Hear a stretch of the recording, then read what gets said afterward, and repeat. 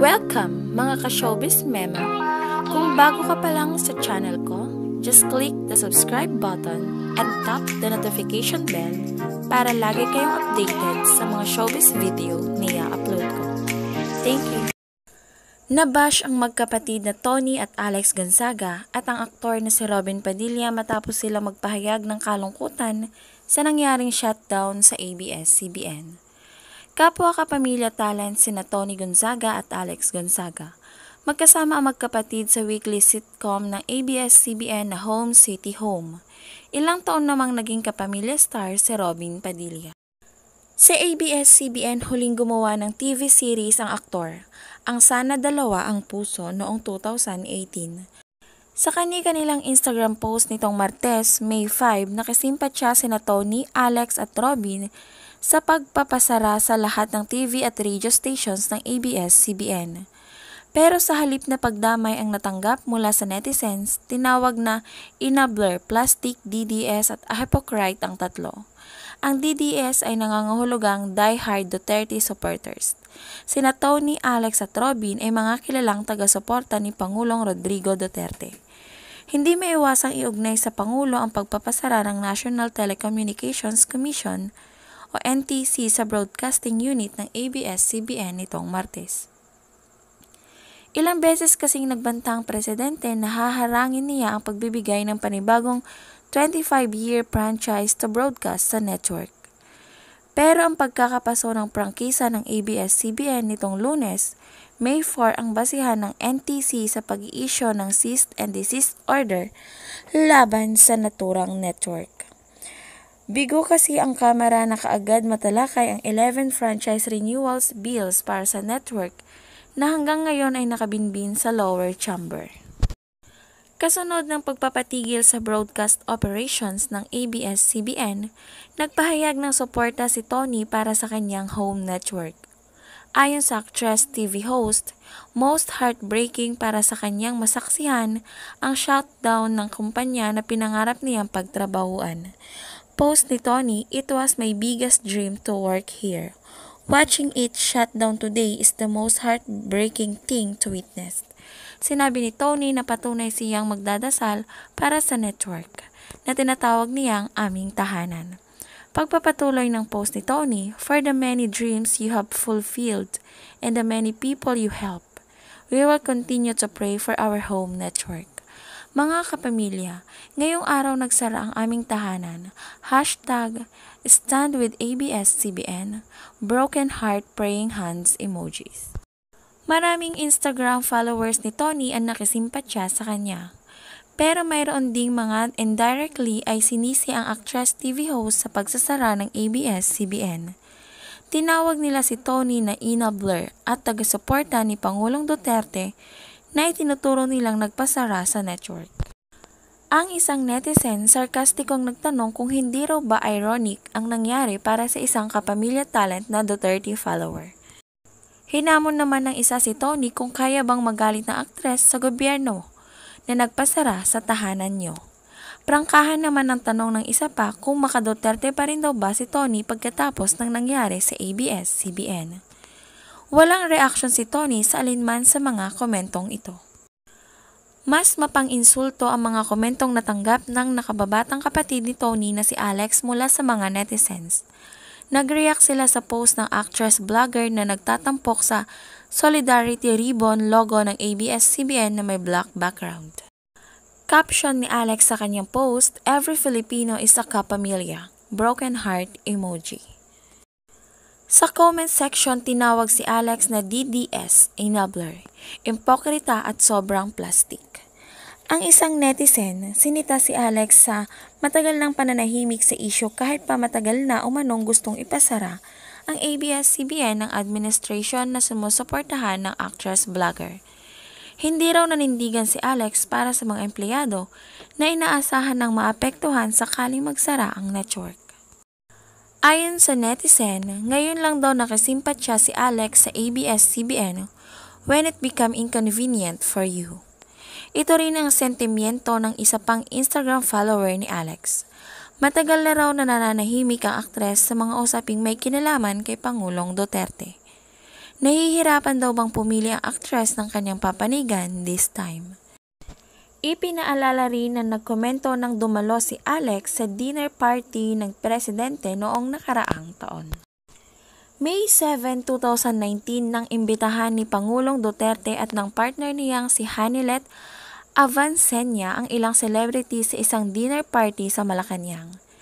Sa isang report ng ABS-CBN News, quoted si Presidential Communications Operations Office PCOO Secretary Martin Andanar sa pagsasabi na ang dinner ay Thanksgiving for artists who support the President. Bukod kay Alex, dumalo rin sa dinner ang ate niyang si Toni at asawa nitong si Direk Paul Soriano. Imbitado rin sa naturang dinner ang maraming iba pang celebrities kabilang si Ormoc City Leyte Mayor Richard Gomez at naroon din si Robin Padilla. Samantala, maraming nasorpresa sa naging reaksyon ni Robin Padilla sa ABS-CBN shutdown. Kinontra ng aktor ang pagsasara ng network, lalo na ngayong panahon ng coronavirus pandemic. Dahil dito, umapila si Robin sa mga mambabatas na madaliin ang pag-aproba sa mga panukalang magbibigay ng bagong prangkisa sa tinawag niyang aming network. Saad sa post ni Robin, ang nais natin ay pagbabago sa ABS-CBN, hindi ang pagsasara nito. Ayon pa kay Robin, nasa panahon tayo nang humahagupit pa ang mata ng COVID-19 sa labas ng mga bahay natin at nagbabanta na makapasok at manalanta. Hindi po mainam na magtagal ang pagsasaayos ng franchise ng aming network. Dagdag pa ng aktor, kailangan ngayon ang serbisyo ng ABS-CBN upang maghatid ng mahahalagang impormasyon sa publiko tungkol sa pandemic. Nagpahayag din siya ng pag-aalala para sa mga mawawala ng trabaho dahil sa shutdown. Patuloy ni Robin, ito ang oras para harapin ito dahil kailangan ng information ng mga Pilipino sa buong mundo. At lalong kailangan ng trabaho ng nasa industriya ng telebisyon at pelikula. Umpisahan na kagyat ang pagdinig dito at unahin harapin ang mga dapat baguhin. Binanggit din ni Robin ang tungkol sa kahandaang pagbabago at sumunod sa patakaran, lalo na ngayong nasa peligro ang ekonomiya ng bansa. Tinutukoy ng aktor ang dapat na pagtalima ng ABS-CBN sa mga batas na kaakibat ng prangkisa nito, sakaling maaprobahan ng Kongreso. Mga kababayan, nasa peligro ang bawat buhay ng Filipino at ang ekonomiya ng bansa. Naniniwala ako na ang lahat ngayon ay bukas sa pagbabago at handang sumunod sa kung ano ang dapat maituwid lang nating lahat sa pagsubok at makaahon ang inang bayang Pilipinas. Maraming Instagram followers ni Robin ang nasorpresa sa reaksyon niya. Taliwas kasi ito sa naunang paninindigan ng aktor sa kasagsagan ng franchise renewal issue ng ABS-CBN noong February.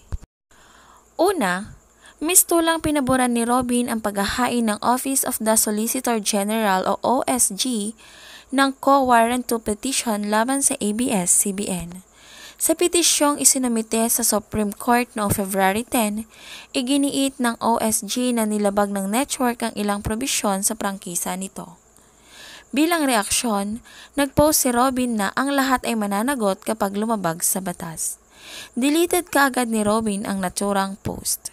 Pangalawa, sinita ng aktor ang mga celebrities na nagpahayag ng suporta sa ABS-CBN. Sinabihan sila ni Robin na bago ipagtanggol ang network, hindi raw ba dapat na suriin muna ang kalagayan at mga benepisyo ng maliliit na manggagawang nakakatrabaho nila sa mga taping at shooting. Pangatlo, dumating pa sa puntong inakusahan ni Robin ang kapamilya superstar na si Coco Martin na pambubuhos daw ng tubig sa mga kasamahan nila sa trabaho. Ipinagtanggol naman si Coco ng mismong mga katrabaho niya sa primetime series na FJs ang Probinsyano.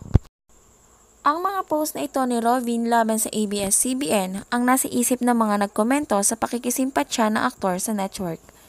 Bakit daw biglang kumambyo si Robin at pabor na ngayon sa Kapamilya Network? Sinabihan din si Robin na hypocrite sa kunwaring pagmamalasakit sa mga empleyado ng ABS-CBN. Iyon ay kahit alam naman daw ng aktor kung sino ang nasa likod ng pagpapasara sa network. Pinuna rin ng netizens ang pagbanggit ni Robin sa aming network. Tanong nila, bigla raw bang na-realize ng aktor na may utang na loob din ito sa ABS-CBN? Gayon din ang mga kamag-anak nitong nagtatrabaho sa network. Kapamilya talent ang misis ni Robin na si Mariel Rodriguez. Gayon din ang pamangkin na aktor na si Daniel Padilla at kapatid na si Romel Padilla. Isa namang Instagram follower ni Robin ang nagtanggol sa aktor sa mga bashers. Ipinaliwanag niya ang punto ni Robin. Binatikos daw noon ni Robin ang ABS-CBN upang may tama ang hindi patas na trato sa maliliit na empleyado ng network at hindi para ipasara iyon gaya ng nangyari. Gaya din ng ibang kapamilya artist, nag-post din ng suporta sa network ang dating It's Showtime host. Kalakip ang Solidarity Ribbon logo ng ABS-CBN, simpleng forever lang ang caption ni Mariel. Kalakip ng one-word comment ng misis ni Robin, ang 3 heart emojis na kulay red, green at blue. Ang naturang mga kulay ay sumisimbolo sa logo ng Kapamilya Network. Gayunman, kapansin-pansing disabled ang comment feature sa post na ito ni Mariel. At press time, mayroon ng mahigit 29,900 likes ang naturang post ni Mariel.